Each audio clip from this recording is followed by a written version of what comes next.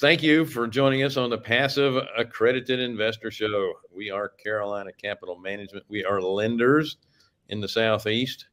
If you are a borrower and you would like to borrow money for a, what is it? Investor property. Go to carolinahardmoney.com, click on the Apply Now tab. And if you are a passive investor and you're looking for passive returns, click on the Accredited Investor tab. Don't forget to like, share, subscribe, hit the bell, and don't forget to sign up for Wednesdays with Wendy.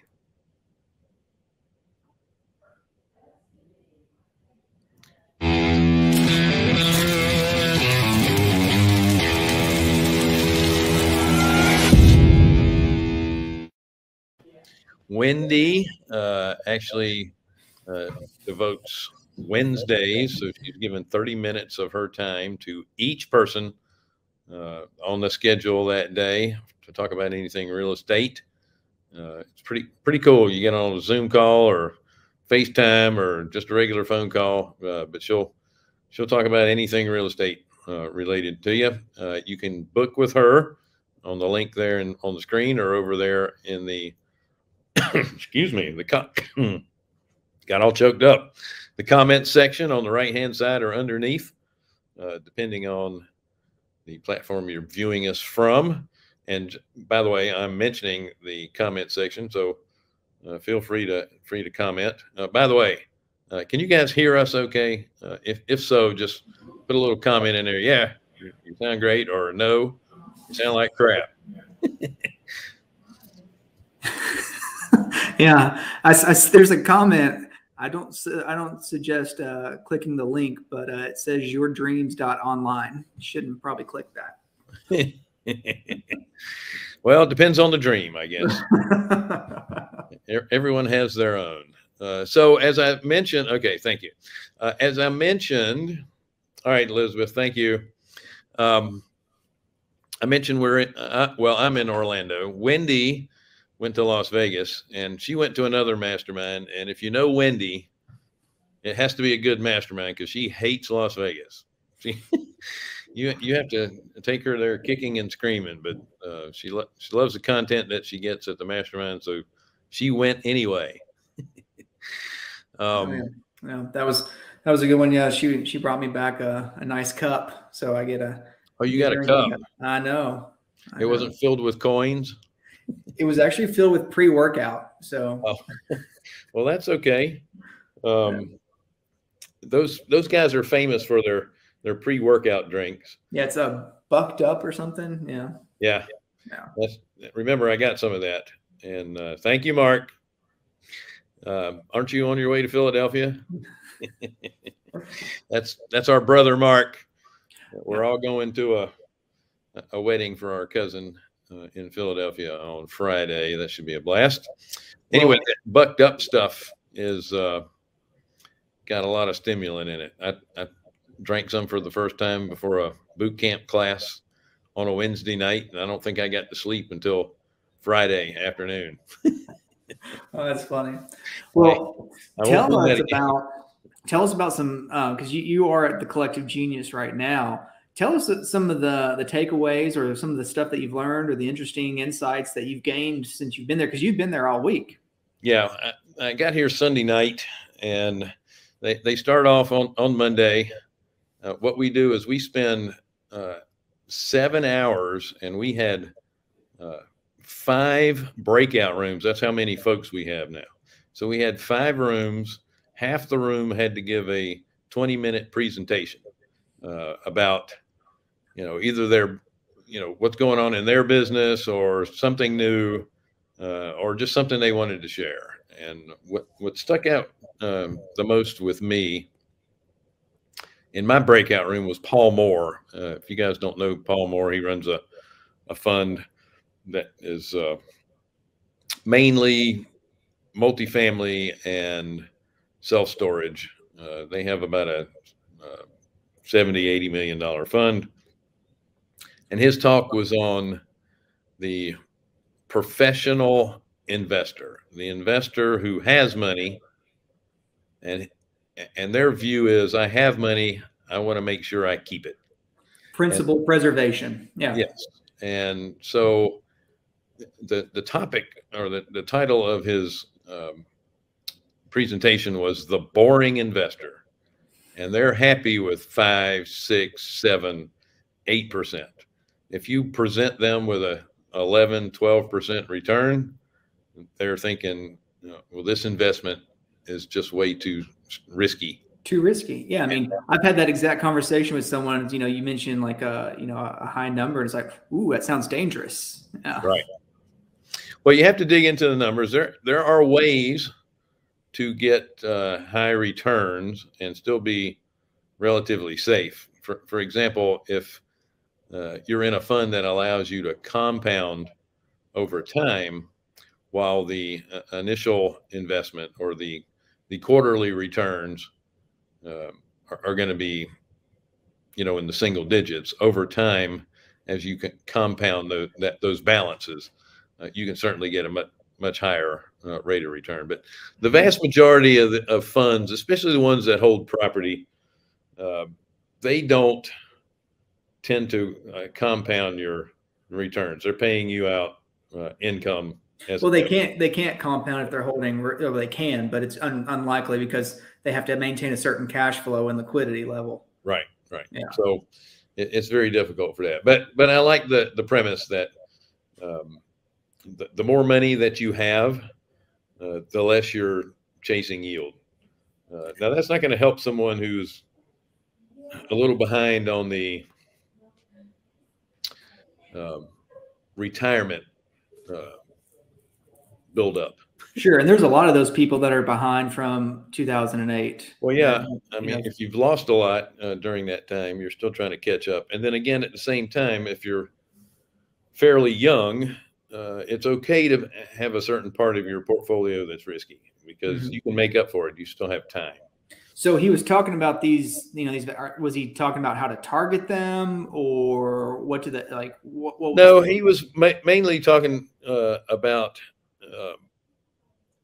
how they, and yeah, I guess it does have to do a little bit with targeting as far as the marketing piece, and letting us know, because most of us in the room are trying to raise capital for our real estate businesses, and he's just letting you know out there, if you there's a certain segment of the population that if you give them all these high numbers, they're going to think your investment is too risky. Sure. So there's a different way to market to those folks. Yeah, you have growth, and then you have preservation. I mean, those are two completely different people. Yeah. Well, they're very high caliber people in the room, and the vast majority of the presentations were, we've done very well. How do I minimize my taxes now? We've done very well. Yeah. Yeah. Well, it's been a really good market. Yes. But great markets always end up having poor markets in the future. Yeah. Okay. Always. I know you hate always. Typically, you're going to have a downturn in the market coming at some point, because all markets are secular, and we are secular. Yeah. We're, we've been on a long real estate run, but I can tell you right now, there's still a housing shortage. People still need a place to live. So it's going to continue for a little while. And I was touching this on our last show. There's a heck of a lot more competition out there now, because the institutional investors, they're looking for yield, and they are tearing it up out here, buying houses right and left. And by the way, they don't care about buying a house for more than it's worth right now, because they're looking 5 to 7 years down the road, and that thing is going to continue to give them income, and it's going to go up in value. Yep, absolutely. So I'm not saying this to scare folks that are mom and pops like the rest of us, but you just need to be aware of it, and figure out ways to work with them, and then leverage what it is that they're doing. The advice that I prescribe for myself and I hand out to whoever asks for it is utilize them, don't rely on them. Right. And that's the difference. Utilize those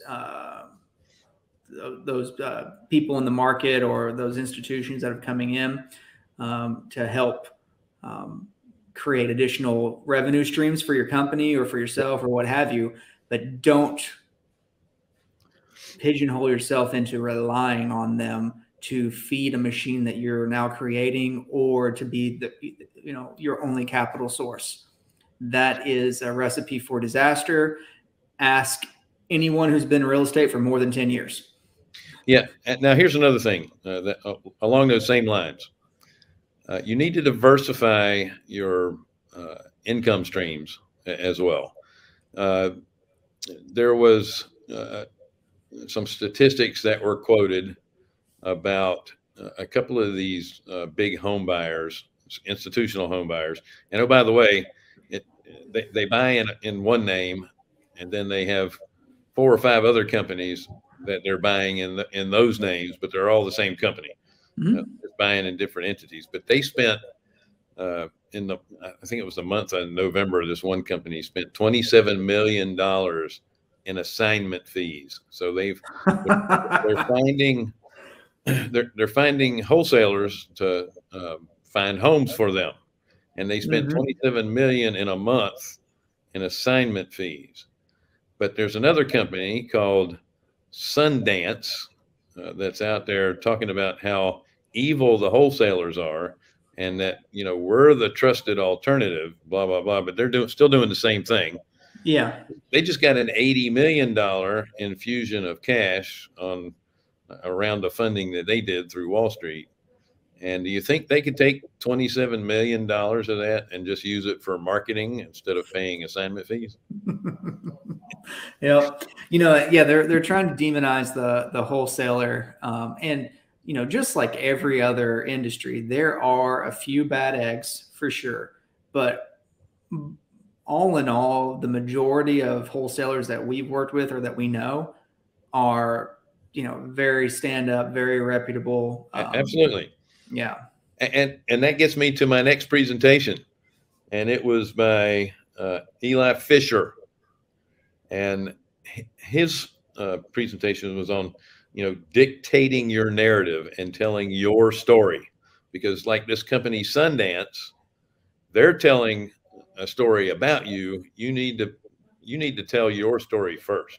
It needs to be about helping people. Listen, the vast majority of the Collective Genius folks are wholesalers, and I've seen firsthand on what they do for their teams, their communities. There was an example on Monday where this wholesaler not only helped the family get out of a upcoming foreclosure by buying their home, and they got it at a decent price, don't get me wrong, but they took a portion of the profits that they made. They went and bought a pretty nice single wide mobile home. Some of their people on their team actually donated more money and labor to help them move to this new single wide mobile home, and they gave it to them free and clear so they wouldn't have these financial problems again. See, that's awesome. I love that. But you're not going to hear about that because all wholesalers are evil. they're just there to use predatory ways to take your home from you. No, there are good wholesalers and bad. Like I said, sure. There's bad eggs, but the good wholesalers are far outweigh the bad, and most of them, they are problem solvers. They are helping you solve a problem for the seller, and then they're helping the buyer who could be another end user, or it could be an investor, and they're helping them either get inventory or find a final home. So yeah, I get why you said it was called Sundance. Sundance is Sundance is trying to demonize them to create more market share for themselves, but wholesalers all in all are they're problem solvers. Yeah, well, I can tell you most of these companies that are coming out of Silicon Valley are are trying. They have the money for the marketing. They're rewriting the narrative. Um, they're going to try to get rid of all the realtors, Mhm. like Zillow is doing, Yeah. and they're trying to get rid of all the wholesalers. They just want to, corner the market and do everything digitally. Well, everyone wants, all those iBuyers, they're all trying to do the same thing, Yeah. become one-stop shop where the person never has to go anywhere else for anything, selling their home, buying a home, contract for deed, whatever the case may be, they never have to go anywhere else. Sure. Oh, absolutely. All right. So later on in the day, our good friend Dr. David Phelps did a presentation on how to couple your branding with lead generation to exponentially add a legacy to your business. And, how much is too much and what do you do with it later? that kind of thing. But David's team does a great job of targeting their avatar and then taking them through that pipeline, if you will, and turning them into raving fans before they even agree to join. And I tell you, David has a mastermind, and the mastermind is private practice professionals, and they have to pay a pretty penny to get into his group. And the way they have put their marketing together to create that tribe. And you and I learned this when we were down at Roy Williams in Austin, Texas, a few years ago. Yeah, the Wizard Academy. Yeah, it's not about being the cheapest, and I don't want to say the cheapest, being the least expensive, having the most marketing. Your brand should be something that connects you with others. And your story, when we go back to creating your narrative, it's all about that branding. Your branding is your story. Well, to take it, like I think a lot of people, they understand like finding out who's your avatar. Right. But I think that what sets David apart from a lot of other people is he not only knows who his avatar is, he deeply understands them, what makes them tick. Well, that's true because he used to be a dentist, but that's what I guess I wanted to build on. That is like knowing who your avatar is, great, but understanding them, that's how you build a brand, because you understand their needs, their wants, their desires, what motivates them, what demotivates them. So you really have to get granular into all those aspects of your avatar. Well, yes. And what's the easiest way to get avatars you understand? Ones that are like you. Yes. And this is where your story comes in. You tell your story, you'd be shocked at how many people have similar backgrounds and believe in similar things. So do not try to be everything to everyone. Be who you are, and you will attract plenty of people that are just like you that will be raving fans because they trust you, they like you because they are like you. It's amazing how that works.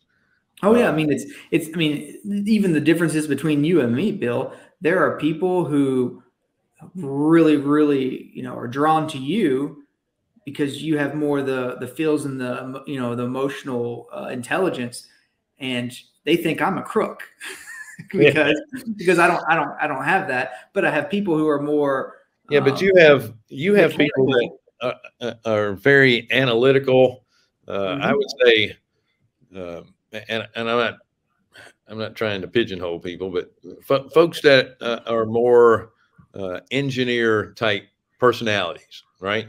Yeah, they're going to draw more to you than they are to me because I'm I'm kind of a big picture, touchy feely guy. You're the guy that is all about the data.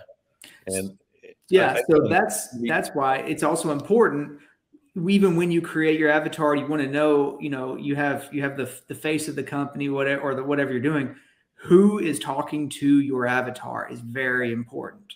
If we're creating an avatar that is attracted to Bill, having me talk to them is not the best the best idea. And that leads me into the final speaker, who was Frank Kearns. If you're not familiar with Frank, you don't do much on the tell Dion to stop calling me during the show.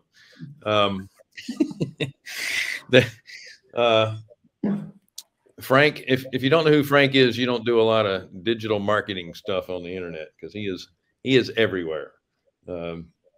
Frank was doing a presentation on social marketing and how to get basically how to get people to come to your site through social media.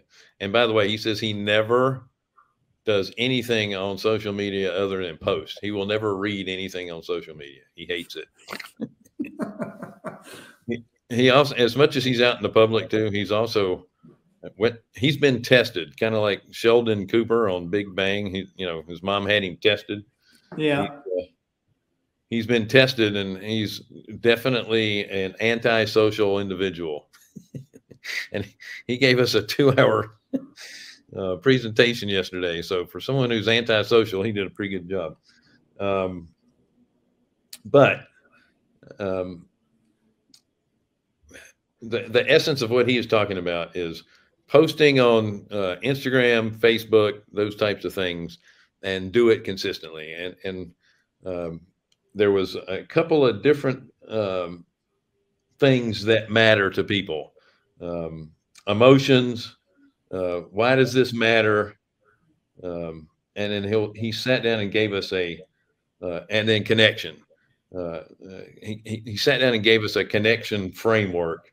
And so I tried a posting based on what he was giving us, and we're about to run out of time, but I tried a posting, and one of them was the inspirational quote. So I posted an inspirational quote on our page about an hour before the show. And then as I came on, and again, when we don't have a huge audience, and one thing, you're not looking for likes, you're looking for engagements.